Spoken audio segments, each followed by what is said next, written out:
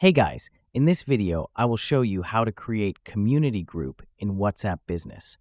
All right, so let's begin with the video. So first, open the WhatsApp Business app. When you're inside the app, make sure you are on Chats tab. In the top right corner of the chat screen, you'll see three vertical dots. Tap on those dots to open a menu.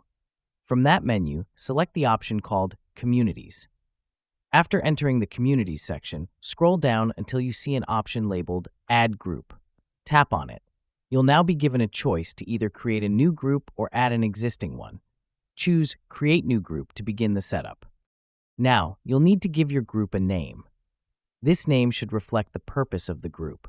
For instance, if it's for professional use, something like Business Networking Group would be appropriate.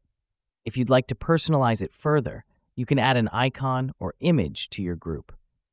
Just tap the small camera icon next to the group name to upload a photo from your gallery or select an emoji as the group symbol.